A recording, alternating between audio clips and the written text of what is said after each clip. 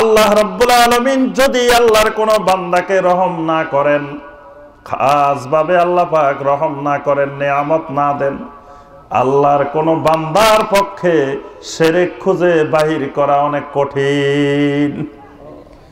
যিনি তাওহীদ বুঝতে পেরেছেন, শিরক বুঝতে পেরেছেন, বুঝতে হবে এটা আল্লাহর বিরাট নিয়ামত, আল্লাহ তাকে পছন্দ করেছেন, এই জন্যই তিনি বুঝতে পেরেছেন। না হয় এটা শুধু বড় আলেম হলে, বস্তা বস্তা এলেম থাকলে বুঝে ফেলবে তা না।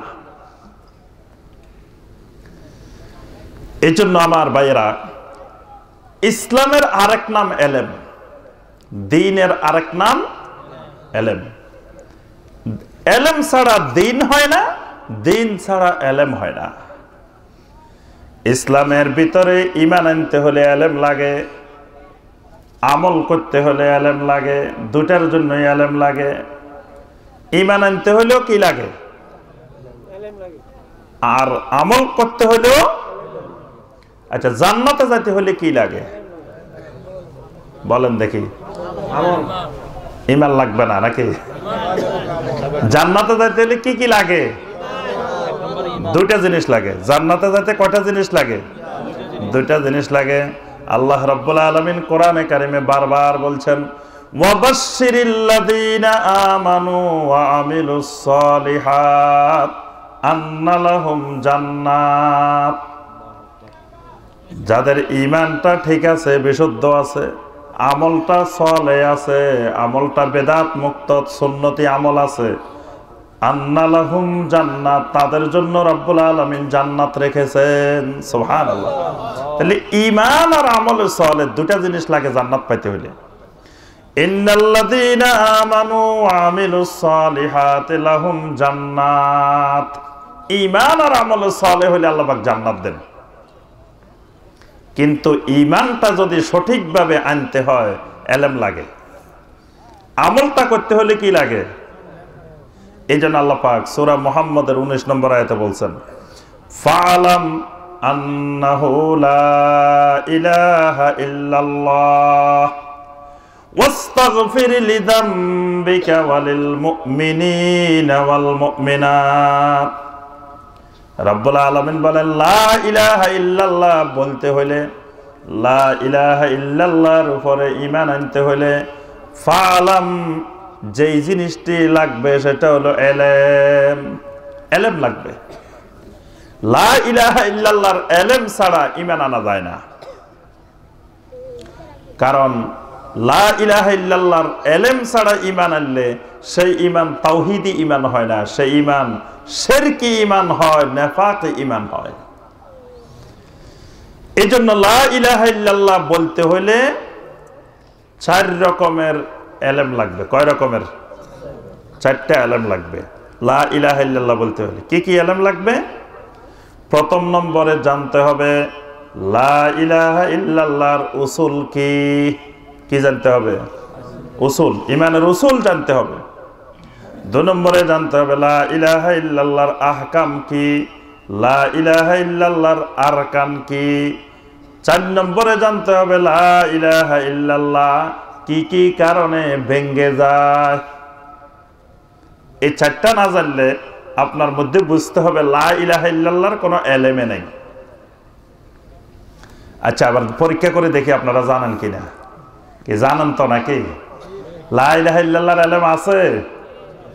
আপনি বড় মুফতি সাহেব হওয়া ফরজে আইন না, বড় মুহাদ্দিস হওয়া ফরজে আইন না, কিন্তু লা ইলাহা ইল্লাল্লাহর এলেম জানা ফরজে আইন। এটা প্রত্যেক শিক্ষিত অশিক্ষিত, ডিগ্রিধারী ডিগ্রিবিহীন, বাংলাদেশি অবাংলাদেশি, আরব অনারব, যত মানুষ কবরে যাইব সবাইকে এই 4টা এলেম, এই ঈমানের এলেম, লা ইলাহা ইল্লাল্লাহর এলেম জেনেই কবরে যাইতে হবে।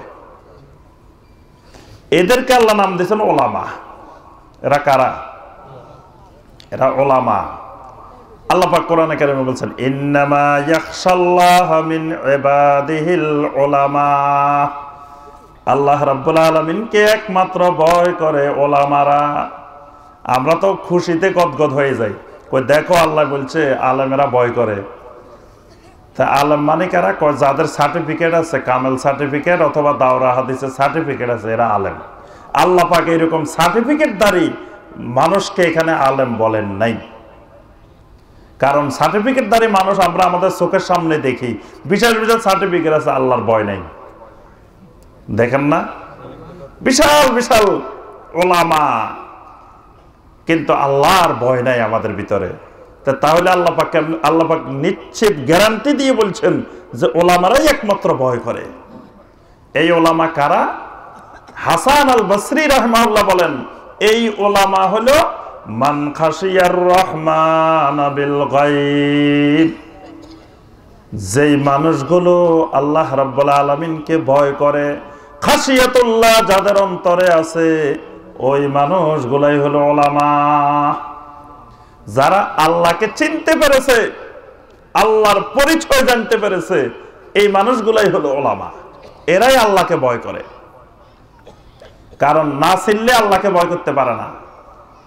দেখেন, আপনারা এখানে যারা বসছেন ওয়াজ মাহফিলে, অনেকেই আমাকে আগের থেকেই চিনেন, অনলাইনের মাধ্যমে, ইউটিউবের মাধ্যমে, বিভিন্ন মাধ্যমে চিনেন বলেই অনেক কষ্ট করে দূর দূরান্ত থেকেও আসছেন, অনেকে কষ্ট করে বসে আছেন। যদি না চিনতেন অনেকে আসতেন না, এখানে বসতেন না। তাহলে আগে একজন ব্যক্তিকে যেমন চিনতে হয়, একজন বান্দা প্রথমে তার রবকে চিনতে হয়। রবকে না চিনলে জীবনেও কোনোদিন রবের ভয় অন্তরে আসবে না। আর যে যত বেশি তার রবকে, তার মাবুদকে চিনতে পারবে, তার মাবুদের ভয় তার ভিতরে তত বেশি আসবে। এই জন্য আল্লাহ পাক গ্যারান্টি দিয়েছেন, নিশ্চিত করে বলছেন, আমি আল্লাহকে ভয় করে শুধু ওলামারা। তাহলে এই ওলামা কারা? যারা আল্লাহকে ভয় করে, যাদের অন্তরে ভয় আছে, যাদের ভিতরে লা ইলাহা ইল্লাল্লাহর ইলম আছে। আল্লাহ পাক ফরজ করে দিয়েছেন লা ইলাহা ইল্লাল্লাহর ইলম, ফাআলাম আন্নাহু লা ইলাহা ইল্লাল্লাহ। তাহলে লা ইলাহা ইল্লাল্লাহর এক নম্বরে কি বলছি? উসুল জানতে হবে। তাহলে বলেন দেখি, ইমানের উসুল কয়টি?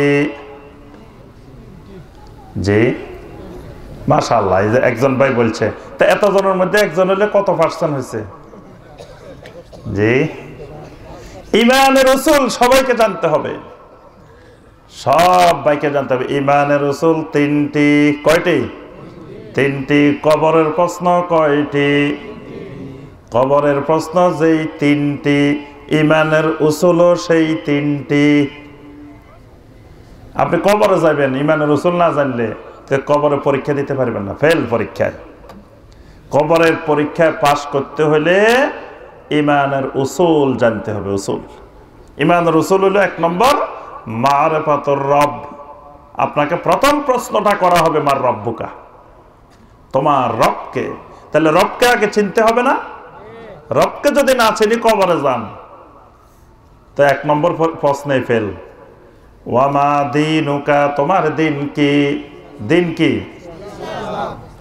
এই জন্য ইমানের 2 নম্বর উসুল হলো মারিফাতুদ্দিন। দিন জানতে হবে, দিনের ব্যাপারে জ্ঞান লাগবে। 3 নম্বর প্রশ্ন হলো ওয়ামান নাবিয়্যুকা, তোমার নবীকে। সুতরাং মারিফাতুন নবী সাল্লাল্লাহু আলাইহি ওয়াসাল্লাম, এটা হলো ইমানের একটা গুরুত্বপূর্ণ উসুল। নবী সাল্লাল্লাহু আলাইহি ওয়াসাল্লামকে জানতে হবে, বুঝতে হবে, না হয় ইমান হবে না। এই তিনটা হলো কি? ইমানের উসুল। এই তিনটার উপরে লেখাপড়া করবেন, ইমানের উসুলের উপরে। আচ্ছা, এবার আসেন, লা ইলাহা ইল্লাল্লাহ বলতে হলে কিছু আরকান আহকাম আছে। নামাজের আরকান আহকাম কয় ফরজ? নামাজের আরকান আহকাম বলেন। নামাজের আরকান আহকাম কয় ফরজ? 13 ফরজ। আরকান কয়টি? আহকাম কয়টি? আহকাম হলো 7টি, আরকান হলো 6টি। দেখবেন আমাদের দেশের বাচ্চারা যখন নুরানি মাদ্রাসায় যায়, রাস্তা দিয়ে হাঁটতে হাঁটতে বলে আরকান আহকাম 13 ফরজ, এভাবে বলে না? যে বাহিরে 7টি, ভিতরে 6টি। তাহলে নামাজের আরকান আহকাম মোটামুটি আমাদের জ্ঞান আছে। এবার বলেন ইমানের আরকান আহকাম কয়টি? জি, একজন দুইজন পারেন আর সবাই বলতেছেন না। ইমানেরও এরকম আরকান আহকাম আছে। ইমানের আহকাম 9টি, আরকান 6টি। ইমানের আরকান আহকাম 15 ফরজ। কয় ফরজ? 15 ফরজ। নামাজের 13 ফরজ জানলেন, ইমানের 15 ফরজ জানেন নাই। নামাজ আগে দরকার না ইমান আগে দরকার? ইমান নাই নামাজ পড়ছেন, কাজ হইব না। ইমান নাই নামাজে হাত বাঁধছেন বুকের উপরে, কাজ হইব না। ইমান নাই হাত বাঁধছেন নাভির নিচে, কাজ হইব না। ইমান নাই আমিন এমন জোরে বলছেন মসজিদের টিন উপরে উঠে গেছে, ইমানে নাই। আবার ইমান নাই আমিন এত আস্তে বলছেন ফিফডায়ও শুনে নাই, এত আস্তে নিজেরটা নিজেও শুনেন নাই, কাজ হইব না। আস্তে বলিও কাজ হবে না, জোরে বলিও কাজ হবে না, হাত যেখানে বাঁধেন কাজ হবে না। আগে ইমান বিশুদ্ধ করতে হবে, ইমান ঠিক করতে হবে। তাহলে নামাজের আরকান আহকাম জানার আগে ইমানের আরকান আহকাম জানতে হবে।